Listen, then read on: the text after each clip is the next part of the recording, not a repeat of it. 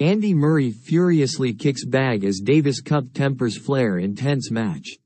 Andy Murray let his frustrations get the better of him in a tense Davis Cup tie against Leandro Riedi on Friday as he kicked his racket bag in anger after losing a game in the second set. Great Britain got off to a strong start this week as the Davis Cup group stages got underway. Draper and Dan Evans helped their country defeat Australia 2-1 to put them on the verge of progressing to the knockout stages. Their next match was against a Switzerland side in desperate need of a win themselves, with a packed-out crowd at the Manchester Arena to see Murray in action against Riedi.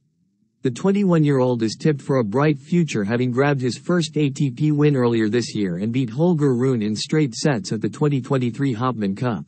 The experience of Murray looked to be too much for Riedi in the early stages of their singles match as the British superstar raced into a 5-2 lead and had two opportunities to wrap up the first set.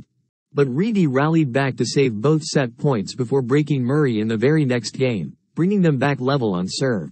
Nothing separated the two as they went to a tiebreak, with Murray once again missing two set point opportunities.